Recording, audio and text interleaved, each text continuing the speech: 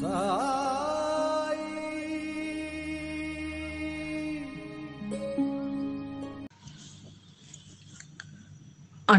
வணக்கம்.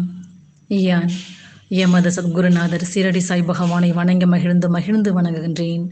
பகவானின் குழந்தைகளாகிய உங்கள் யாவருடைய ஆத்ம உள்ளங்களை லிங்கங்களாக பாவித்து வணங்கி மகிழ்கின்றேன். நாங்கள் இனிவரும் காலத்தில் ஸ்தாபிக்கப்பட உள்ள ஸ்ரீ சாயி சர்வசக்தி சுய விழிப்புணர்வு தியான பீடத்தில் எமது அன்னை மற்றும் நமது அனைவருடைய சத்குருவாக தேடுகின்ற சீரடி பகவானுடைய பாத கமலத்தில் மானசீகமாக அமர்ந்து கொண்டும் பகவானுடைய புனித வேதனையில் அறிவுறுத்தப்பட்டுள்ள அனைத்து விதமான அற்புத அனுபவ மறைஞான விளக்க உரைகள், உபதேச பொன்மொழிகள், மேன்மேலும் தனிமனித ஆத்ம மறுமலர்ச்சிக்காக பகவான் அறிவுறுத்திய சுய விழிப்புணர்வு தியான போதனை முறைகள் எல்லாம் மிக ஆழமாக இங்கே அறிவுறுத்தி கொண்டு வருகின்ற நமது குழந்தைகளை.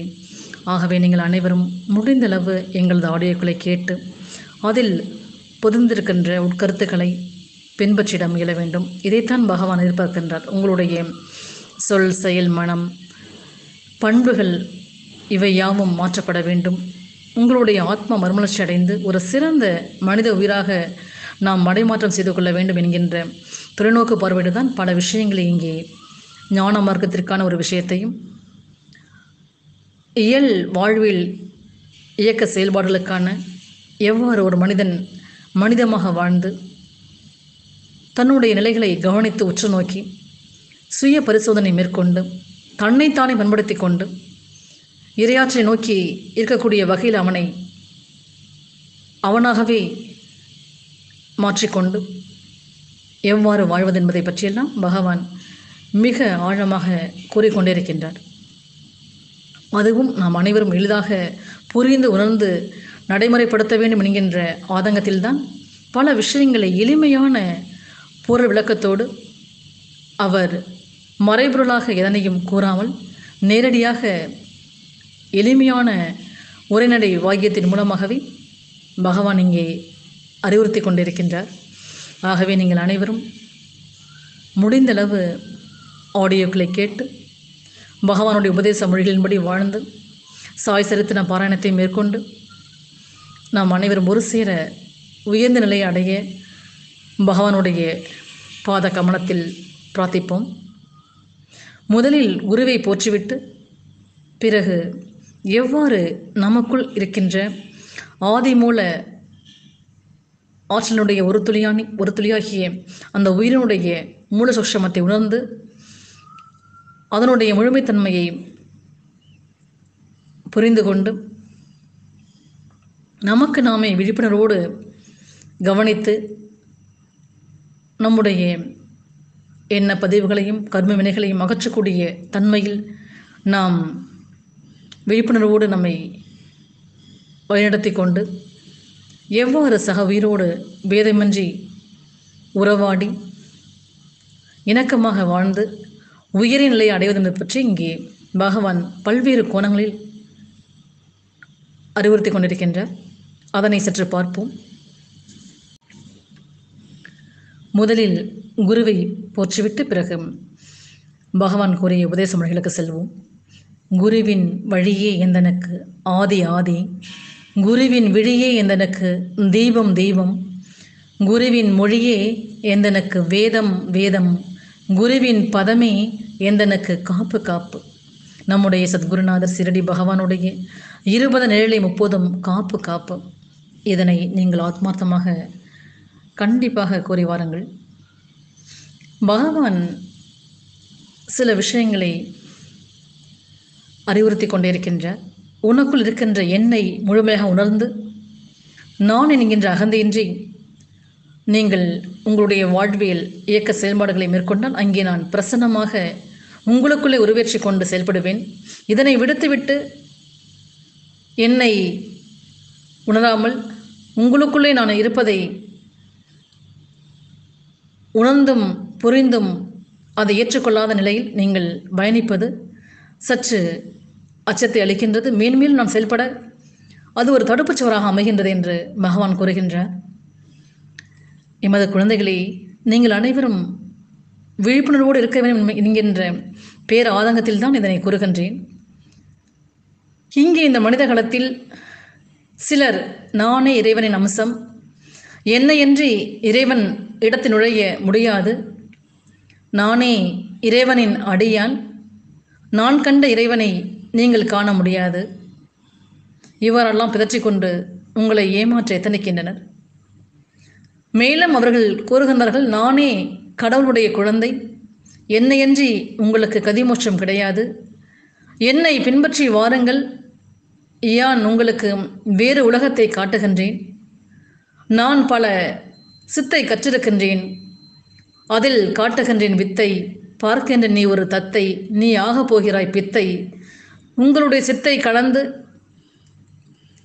சித்தம் களைந்து பித்து பிடித்து இவன் காட்டுவான் அவன் காட்டுவான் என்கின்ற மனம் பக்குவத்தில் மனமோன போக்கில் நீங்கள் ஓடிக்கொண்டு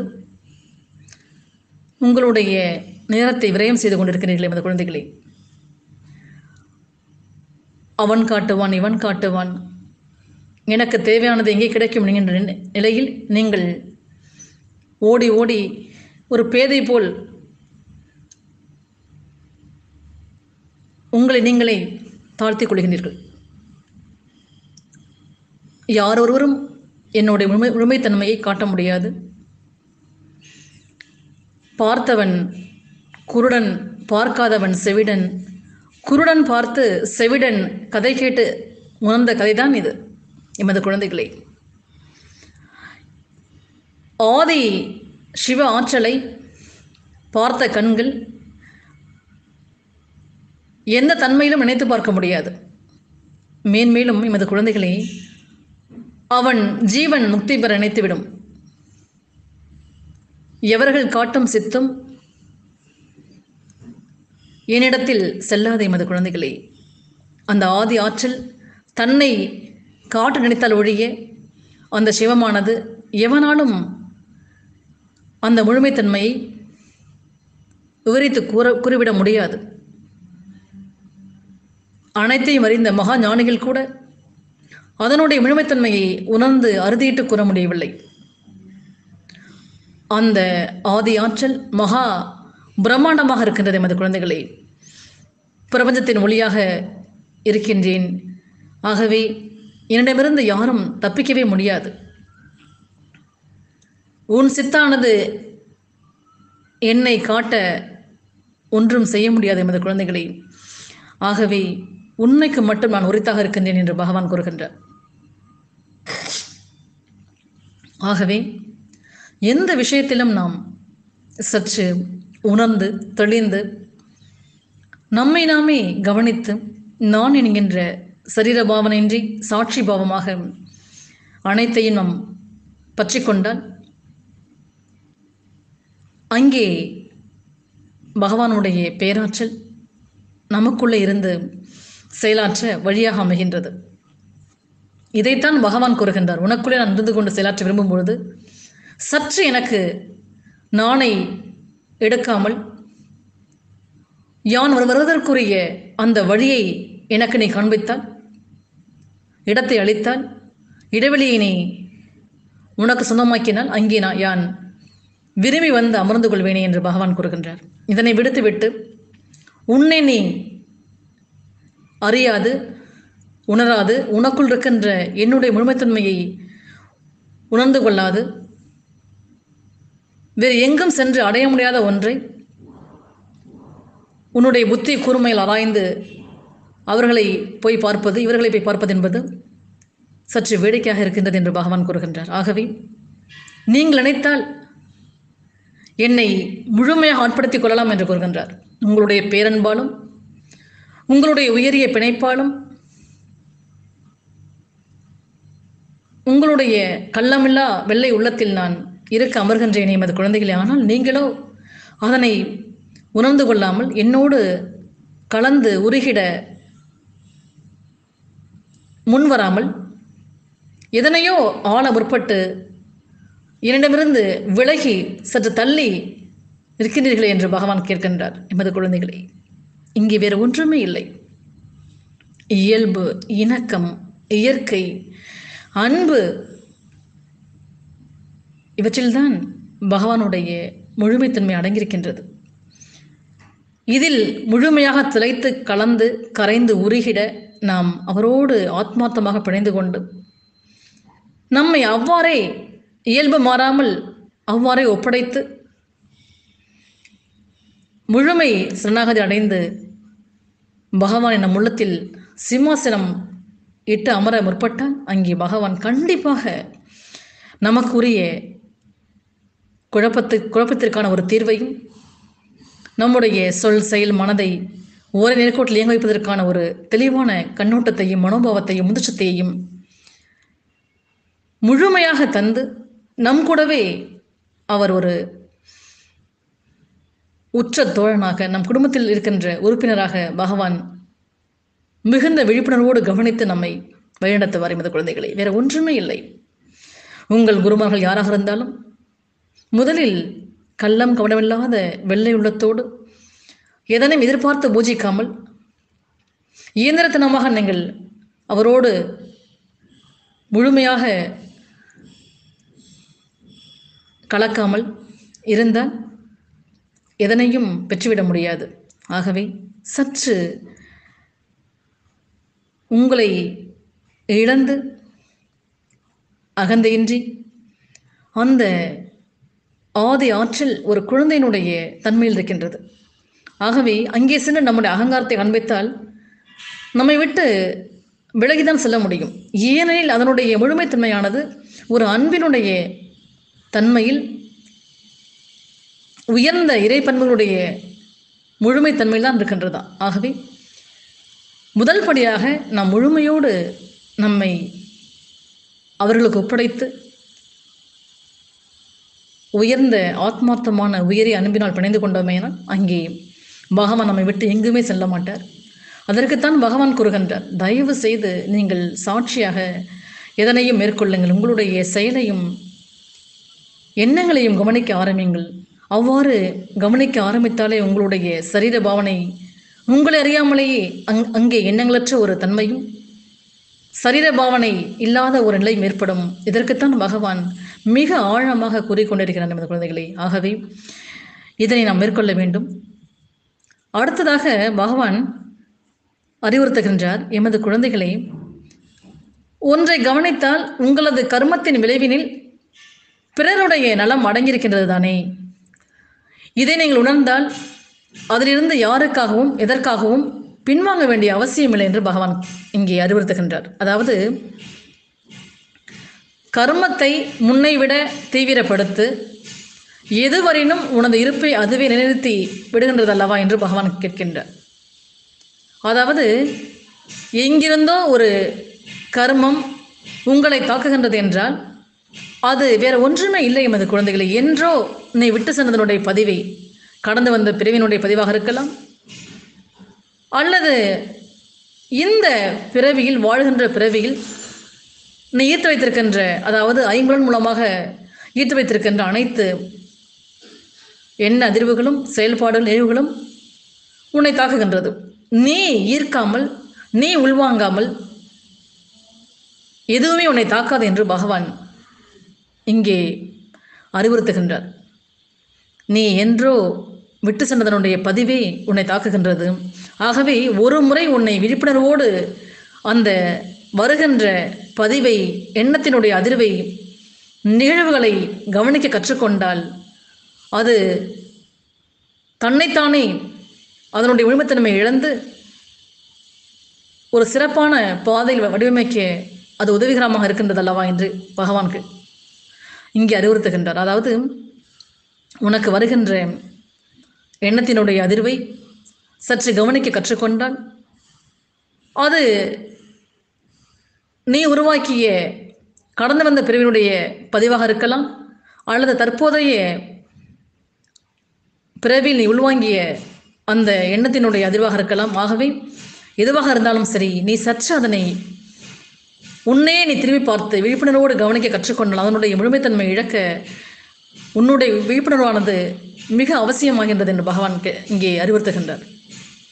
அதாவது கர்மத்தை நீ உருவாக்குகின்றாயா, இல்லை அது உன்னை உருவாக்குகின்றதா என்பதை சற்று உற்று நோக்கினால், உருவாக்குவது நீ என்றால் அதை கட்டுப்படுத்தும் சக்தியும் உன்னிடம்தான் இருக்க வேண்டும் என்று பகவான் கேட்கின்றார். ஆகவே நீயே உன்னுடைய கர்மத்தை உருவாக்கினவன் என்றால் அதனை கட்டுப்படுத்தும் சக்தியும் உன்னிடம்தான் இருக்கின்றது. ஆகவே சற்று விழிப்புணர்வோடு உன்னை கவனிக்க கற்றுக்கொள் என்று பகவான் இங்கே அறிவுறுத்துகின்றார். அது உன்னை உருவாக்கியதென்றால் அதை அழித்திடும் ஆற்றலும் உன்னிடமே இருந்தாக வேண்டுமே. எமது குழந்தைகளை சற்று இங்கே கவனியுங்கள். உன்னை நோக்கி வருவதற்கான பாதையை நீயே தான் திறந்து விட்டிருப்பாய். எதுவாக இருந்தாலும் உன்னை எது ஆட்கொண்டுள்ளது என்கின்ற தன்மையில் நீ சற்று விழிப்புணர்வோடு உற்று நோக்கினால் அனைத்தும் உமக்கு தெளிவான ஒரு பாதையை காண்பிக்கும். ஆகவே வரும் பாதை அடைத்துவிட்டால் வருவது தானாக நின்றுவிடும் அல்லவா? பாருங்களேன், எந்த விஷயங்களை கவனிக்கின்றீர்கள், எந்த விஷயங்களை உள்வாங்குகின்றீர்கள், எந்த செயல்பாட்டுக்கு நீங்கள் ஆவல் கொள்கின்றீர்கள், எதனை நீங்கள் பின்பற்ற முயல்கின்றீர்கள் என்பதெல்லாம் சற்று விழிப்புணர்வோடு கவனிக்க கற்றுக்கொண்டால் அங்கே கவனிக்கும் பொழுதே அதனுடைய வீரியமானது குறைந்து வருகின்ற பாதை தானாக நின்றுவிடும் அல்லவா என்று பகவான் இங்கே கேட்கிற உன்னை ஆட்படுத்துகின்ற அந்த எண்ண திருவானது நீ கவனிக்கும் பொழுது அதனுடைய முழுமைத்தன்மை இழந்து உன்னை வெற்றிடமாக்கி ஒரு மனமற்ற தன்மைக்கு சென்று விடுகின்ற வாய்ப்பு இருக்கின்றது. ஆகவே தான் பகவான் இவ்வாறாக கூறுகின்றார், நீ சற்று விழிப்புணர்வோடு உன்னுடைய எண்ணங்களை கவனிக்க கற்றுக்கொண்டால் அதனுடைய ஆட்கொள்ளல் என்கின்ற தன்மையானது உன்னை ஆட்படுத்தி அது தன் இசைவுக்கு அழைத்து செல்கின்றது. ஆகவே எண்ணத்திற்கு நீ எஜமானாக ஆகின்றாய். சற்று கவனிக்கும் பொழுது அந்த எண்ணங்களை நீ ஆட்படுத்தி கொண்டு அதனுடைய வலிமை இழக்க வைக்கிறாய் என்று பகவான் இங்கே அறிவுறுத்துகின்றார். எண்ணங்கள் உன்னை ஆட்கொள்கின்றது. ஆகவே எண்ணங்களுக்கு நீ எஜமானாக வேண்டும். அவ்வாறு எண்ணங்களை கவனிக்க கற்றுக்கொண்டால் அதனுடைய தன்மை இழக்க நீ காரணமாக இருப்பாய் என்று பகவான் இங்கே அறிவுறுத்துகின்றார். ஆகவே வருகின்ற பாதையை அடைப்பது என்பது உன் கையில் இருக்கிறது என்று பகவான் இங்கே கூறுகின்றார். பாதையை அடைப்பது என்பது நீ சுலத்து செய்ய வேண்டிய அவசியமில்லை. சற்று விழிப்புணர்வோடு உன்னுடைய எண்ணங்களையும் செயலையும் கவனிக்க கற்றுக்கொண்டால் நீ கடந்து வந்த பிறவியினுடைய பதிவாக இருந்தாலும் சரி, தற்போதைய பிறவியில் ஈர்த்து வைத்திருக்கின்ற உன்னுடைய ஐம்புலன்கள் என்னவெல்லாம் ஈர்த்து வைத்திருக்கின்றையோ அந்த உணர்வுகளும் எண்ண பதிவுகளும் அபிலாஷைகளும் உன்னை வெவ்வேறான ஒரு பாதைக்கு இட்டு சென்று ஆட்படுத்தி கீழான நிலைக்கு செல்லக்கூடிய வாய்ப்பு இருக்கின்றது. ஆகவே தான் பகவான் சற்று கவனித்து எண்ணங்களோடு போராடாமல் விழிப்புணர்வோடு நீ இருக்க கற்றுக்கொண்டால் அது வருகின்ற பாதை தானாக நின்றுவிடும் அல்லவா என்று பகவான் இங்கே ஆழமாக அறிவுறுத்துகிறார் நமது குழந்தைகளை. ஆகவே வேறு ஒன்றுமே இல்லை. சற்று எந்த விஷயமாக இருந்தாலும் உங்களுக்கு வருகின்ற அந்த கூட்டமான எண்ண அதிர்வுகள் தான் உங்களுடைய வாழ்க்கையை சீரமைக்கின்றது. அதற்குத்தான் பகவான் இங்கே கூறுகின்றார், கர்மத்தை நீ உருவாக்குகின்றாயா, இல்லை அது உன்னை உருவாக்குகின்றதா? உருவாக்குவது நீ என்றால் அதை கட்டுப்படுத்தும் சக்தியும் உன்னிடம்தான் இருக்கின்றது என்று பகவான் இங்கே கேட்கின்றார் எமது குழந்தைகளை. ஆகவே நின்றுவிட்டது உன்னில் அது உருவாக்கிய கர்மத்தின் தீவிரத்தை அதிகரிக்கும் அல்லது குறைக்கும். ஆகவே இரண்டில் ஏதாவது ஒன்று வெளிப்படத்தான் தீரும் எமது குழந்தைகளை. வெளிப்படுவதை மடைமாற்றம் செய்ய கற்றுக்கொண்டால் உன்னை சுற்றி எந்த கர்மத்தின் வினைப்பயனும் நெருங்காமல் இயல்பாகவே தடுத்து நிறுத்தப்பட்டு விடும். நீ மையத்தை நோக்கி நகரத்தை துவங்கி விடுவாய் என்று பகவான் இங்கே அறிவுறுத்துகின்றார். நீ இவ்வாறாக விழிப்புணர்வோடு எதனையும் சாட்சியாக கவனிக்க கற்றுக்கொண்டால் அந்த கர்மாவின் தீவிரமும் உன்னை ஆட்கொள்கின்ற அனைத்து விதமான என்ன பதிவினுடைய தீவிரமும்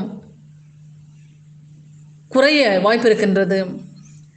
ஆகவே இதில் ஏதாவது ஒன்று நடந்தே ஆக வேண்டும் என்று பகவான் இங்கே அறிவுறுத்துகின்றார். ஆகவே சற்று விழிப்புணர்வோடு எதனையும் கையாள கற்றுக்கொண்டால் தானாகவே நமக்கு ஒரு மிகப்பெரிய மாற்றத்தை நாம் ஏற்படுத்திக் கொள்ள வழியாக அமைகின்றது. ஆகவே நாம் சற்று விழிப்புணர்வோடு நம்மை உற்று நோக்குவது அவசியம் என்று பகவான் இங்கே அறிவுறுத்துகின்றார். ஆகவே இன்னொன்றையும் பகவான் இங்கே ஆழமாக அறிவுறுத்துகின்றார்.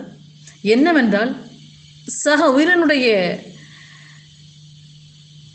நீ பிணையும் போது சக உயிரோடு அவர்கள் உங்களை மறுதலிப்பு செய்தால், அதாவது வெறுத்தால், உங்களை ஏளனப்படுத்தினால் அல்லது அவதூறாக பேசினால் அந்த விஷயங்களுக்காக உனக்குள் ஏற்படுகின்ற தாக்கமானது உன்னை ஒரு சிறந்த பாதைக்கு அழைத்து செல்கின்றதா, அல்லது அந்த மறுதளிப்பானது அவர்கள் உங்களை காயப்படுத்துகின்ற விதமானது உங்களை வேறு ஒரு நிலைக்கு ஆட்படுத்துகிறது என்பதை சற்று விழிப்புணர்வோடு கவனிக்க வேண்டும் என்று பகவான் கூறுகின்றார். அந்த மறுதளித்தினுடைய மூலம் என்ன, எது உங்களை மறுதளிக்க வைத்தது, என்னிடம் இல்லாத ஒன்று அவனிடம் எது இருக்கின்றது என்பதனை அறிந்து அந்நிலையை அடைவதற்கான செயல்முறைகளை வலுப்படுத்துவதன் மூலம் மறுதளித்தனை விட நீ உயர்வான தன்மைக்கு அடைந்து மிகச்சிறந்த ஒரு உயிராக உன்னை மடைமாற்றம் செய்து கொள்ள முடியும் அல்லவா என்று பகவான் கூறுகின்றார். உன்னை வெறுத்தவன் முன்னிலையில் நீ அதனை ஒரு படிப்பினையாக மேற்கொண்டு வாழ கற்றுக்கொண்டால் அவனை விட நீ பல மடங்கு உயர்ந்த நிலையை அடைந்து விடலாம் அல்லவா என்று பகவான் கூறுகின்றார். ஆகவே ஒருவன் உன்னை இவ்வாறாக மறுதளித்து இரணமாக தாக்கி பேசி அவதூறுகளை வைத்து உன்னை காயப்படுத்தினால் அந்த காயப்படுத்திய அந்த எண்ண அதிர்வை உன்னுடைய முன்னேற்ற பாதைக்கு நீ எடுத்துக்கொள்ள வேண்டுமே தவிர அதை நினைத்து வருந்தி உன்னை இழந்துவிடக்கூடாது. அதனை நினைத்தே நீ வருந்தி உன்னை தாழ்வான தன்மைக்கு சென்றுவிட்டு உன்னுடைய வாழ்க்கையை அழித்துவிடக்கூடாது, அழித்துக் கொள்ளக்கூடாது என்று பகவான் இங்கே கூறுகின்றார். அதாவது மறுதளிப்பு என்பது அதாவது சக உயிருடைய ஏளன பேச்சு, அவதூறுகள், உங்களை காயப்படுத்தல் என்பது உங்களை வலிக்கவும் செய்யும், வலுப்படுத்தவும் செய்யும். இந்த இடத்தில் தான் முழு விழிப்புணர்வோடு நாம் கவனிக்க வேண்டும். அவர்கள் கூறிய வார்த்தையை வைத்துவிட்டு இவர்களுக்காக வாழ வேண்டும், எது இவர்கள் நம்மை காயப்படுத்துகின்றது, எதனால் இவர்கள் இவ்வாறு பேசுகிறார்கள் என்பதெல்லாம் ஆழமாக கவனித்து நம்முடைய குறைகளை திருத்தி இன்னும் மேலோங்கி உயர்ந்த ஒரு நல்ல மனிதராக வாழ கற்றுக்கொண்டால் அங்கே நாம் அந்த மறுதளிப்பானது நம்மை வலுப்படுத்த செய்கின்றது. அவ்வாறு இல்லாமல் வலியாக உணர்ந்தவன் விதியை நொந்து தன்னை வலிக்க வைத்தவனிடம் இருந்து விலகுவதோடு மட்டுமல்லாமல் ஒட்டுமொத்த வாழ்க்கையையும் சீரழித்து மரணித்து விடுவான். ஆனால் வலியை வழியாக்கி ஏன் இந்த மறுதளிப்பு பாருங்கள், இவன் இவ்வாறாக சொல்லுகின்றானே, இவனுக்கு முன்னால் நாம் வாழ்ந்து காண்பிக்க வேண்டும். எது இவனை நம்மை இரணப்படுத்தி பேச வைத்தது? ஆகவே அந்த வார்த்தைகளை கவனித்து உள்வாங்கி கோபப்படாமல் இதனையே படிப்பனையாக மேற்கொண்டு நாம் வாழ கற்றுக்கொண்டால் அங்கே பல மடங்கு உயர்ந்து ஒரு சிறந்த மனிதராக உன்னை மடைமாற்றம் செய்து கொள்ளலாம் அல்லவா என்று பகவான் கேட்கின்றார். ஆனால்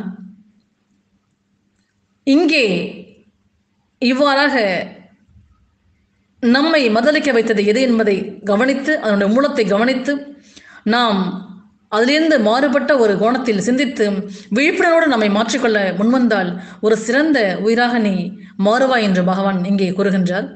என்னிடம் இல்லாத ஒன்று அவனிடம் எது இருக்கின்றது, அதனை பெறுவதற்கு நான் எத்தகைய முயற்சியை மேற்கொள்ள வேண்டும் என்ற சிந்தனையை கூர்மைப்படுத்தி அந்நிலையை அடைவதற்கான செயல்முறைகளை வலுப்படுத்துபவன் மறுதளித்தவனை விட உயர்வான, அதாவது உன்னை இரணப்படுத்துகின்றவனை விட உயர்வான ஒரு தன்மையை அடைந்து மிகச்சிறந்த ஒரு மனித உயிராக அவன் ஆத்ம மறுமலர்ச்சி பெற்று அடைவான் என்று பகவான் கூறுகின்றார். அதாவது நீ அவன் கூறியதை கேட்டு பின்வாங்கி உன்னுடைய வாழ்க்கையை கீழான நிலைக்கு மாற்றி அமைத்து கொண்டால் அது உனக்குத்தான் ஒரு சிறந்த நிலையை கொடுத்து விடாது. ஆனால் அந்த வார்த்தையை நீ அவனுடைய மூலத்தை புரிந்து கொண்டு இவன் இவ்வாறாக கூறிவிட்டானே என்கின்ற தன்மையில் கவனித்து நீ உன்னை மடைமாற்றம் செய்து கொண்டு ஒரு சிறந்த மனித உயிராக நீ மாற்றமடைந்து வந்தீர்களானால் அங்கே அவனை விட நீ பல மடங்கு முன்னேறி இந்த சமூகத்திற்கும் ஒரு சிறந்த மனித உயிராக நீ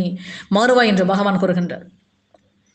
ஆக உன்னுடைய சிந்தனையை கூர்மைப்படுத்தி உயர்நிலை அடைவதற்கான செயல்முறைகளை வலுப்படுத்துபவன் உன்னை யாரு மறுதளித்தானோ அவனை விட சிறந்தவனாக நீ ஜொலிக்க முடியும் என்று பகவான் கூறுகின்றார். பெரும்பாலான மக்கள் எந்த வழி ஏற்பட்டாலும் இங்கே எமது குழந்தைகளை அந்த வழியை சுற்றியே தனது சிந்தையை செலுத்தி பல ஆண்டு காலம் கழித்தாலும் நொந்து அழுவார்கள். அதை பற்றியே பழைய விஷயங்கள் நினைத்து அவர்கள் இவ்வாறு கூறிவிட்டார்களே, இவர்கள் இவ்வாறு கூறிவிட்டார்கள் என்பதெல்லாம் நினைத்து அந்த வடுக்களாக கர்ம பதிவுகளாக மாறும் வரையில் அந்த எண்ண அதிர்வுகளிடையே போராடி மிகச்சிறந்த ஒரு தாட்சி நிலைக்கு ஆளாக்கி கொண்டு வருந்தி தன்னையும் வருத்தி கொண்டு பிறரையும் அந்த நிலைக்கு ஆட்படுத்த முனைவார்கள். அழுவதாலும் வலியை கொடுத்தவர்களை பற்றி சிந்திப்பதாலும் உன்னிலை மாறிவிடப் போகின்றதா? இல்லைதானே எமது குழந்தைகளே? இவ்வாறாக உன்னை பேசி கேவலப்படுத்தி உனக்கு மிகச்சிறந்த ஒரு தாக்கமான தன்மை ஏற்படுத்தியவர்களை பற்றி பேசும்பொழுது உனக்கு என்ன வந்துவிடப் போகின்றது? ஆகவே எந்த நிலையும் மாறிவிட போவதில்லையே.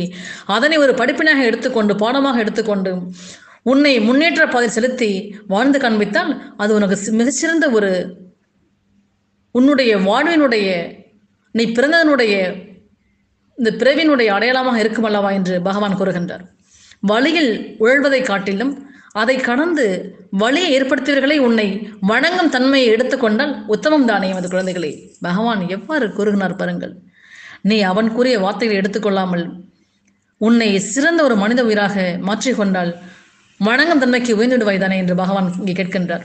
இத்தகைய தன்மையை எடுத்தவனை துருவன் என்று பகவான் கூறுகின்றார். தன் தந்தையினுடைய மடியில் அமரவிடாமல் துரத்தடிக்கப்பட்டதன் வழியை வலிமையாக்கி தவமாக்கினான். துருவனானவன்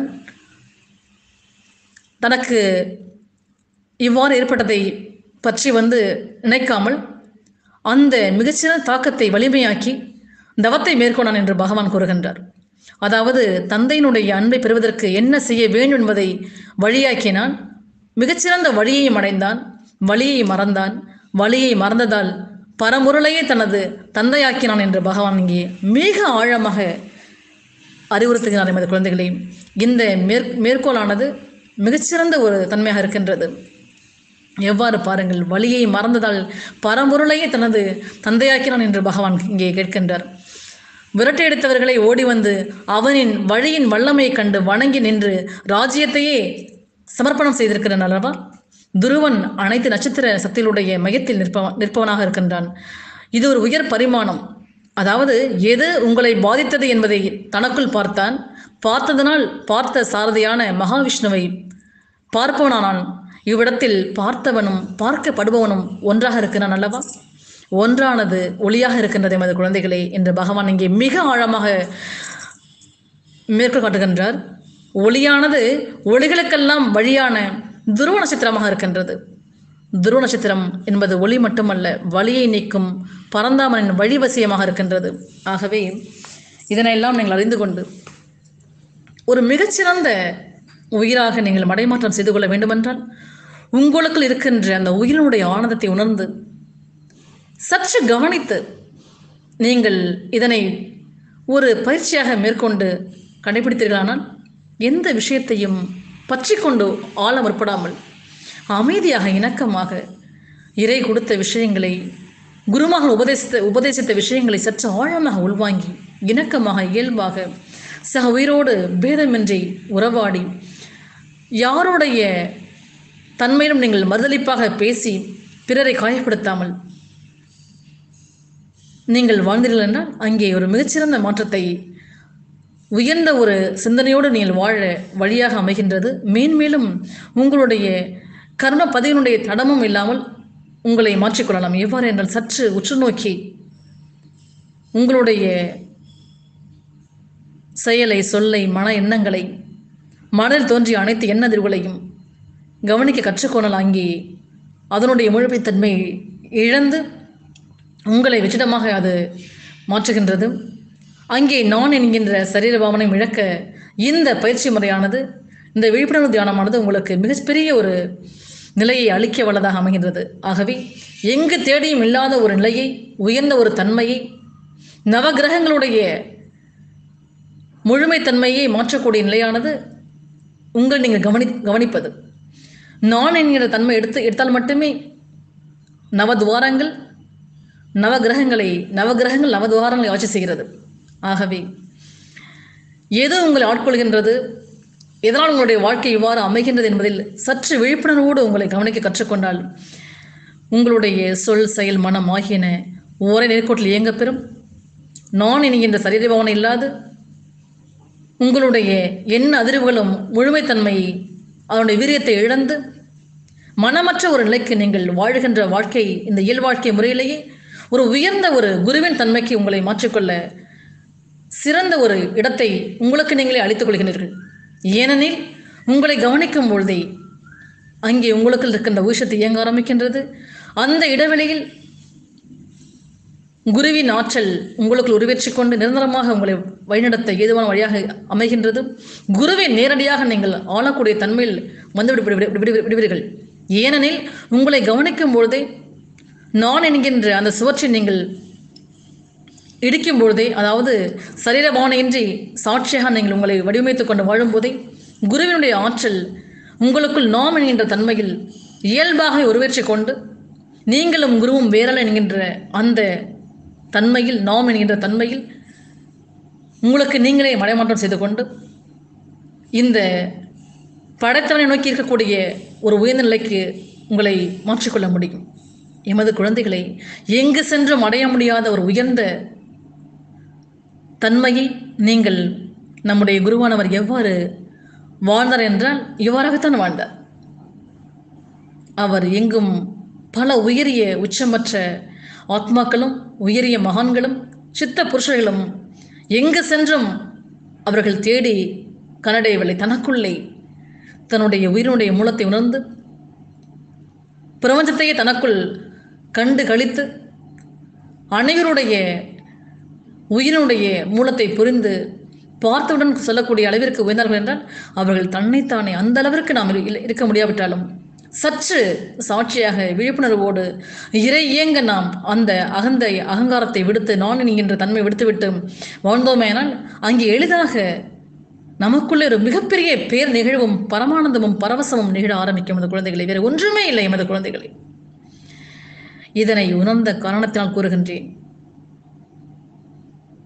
உணர்ந்து தெளிந்து உறைந்து போய் எம் குருவானவர் எல்லா கணங்களும் என்னை உற்று நோக்கி வழிநடத்தி அவர் இதனையெல்லாம் பேச வைத்திருக்கிறார் என்றால் அதற்கு நான் எவ்வாறு அதனை வெளிப்படுத்துவது என்பது எனக்கு இன்னும் புலப்படாமல் இருக்கின்றது. ஆராய்ச்சிக்கு அப்பாற்பட்ட அந்த உயரிய ஆற்றல் நமக்கு சத்குருவாக இருக்கின்றது. அதுவே சிவ மூலமாகவும் இருக்கின்றது. ஆகவே சிவனுடைய மூலத்திலிருந்து தோன்றிய நம்முடைய சத்குருநாதர் அனுமனுடைய சொரூபமாக இருக்கின்றார். ஆகவே கிடைத்திருக்கிற ஒரு உயர்ந்த பேராற்றல் நமக்கு சத்குருவாக இருக்கின்றது. அந்த ஆற்றல் மிகுந்த விழிப்புணர்வோடு ஒரு பயிற்சிவிக்கக்கூடிய ஆசானாக, குருவாக, மிகச்சிறந்த வாழ்க்கையினுடைய வழிகாட்டியாக எந்நேரமும் காத்து அடை காக்கின்ற கோழி போல் நம்மை காத்து கொண்டு அறிவுறுத்துகின்ற ஒரு உயர்ந்த ஆற்றல் நம்மோடு இருக்கையில் நாம் ஏன் தேவையற்ற ஒரு தன்மையில் நம்மை நாமே தாழ்த்தி கொண்டு அங்கே இங்கே ஓடி சென்று நம்முடைய அனைத்தையும் இழக்க ஏன் முயல வேண்டும் என்று நமக்குள்ளே நாம் கேள்வி கேட்க வேண்டும். ஆகவே கெட்டியாக பிடித்துக் கொள்ளுங்கள் எமது குழந்தைகளை. முழுமையாக சரணாகதி உயர்ந்த அன்பினால் பிணைந்து கொள்ளுங்கள்.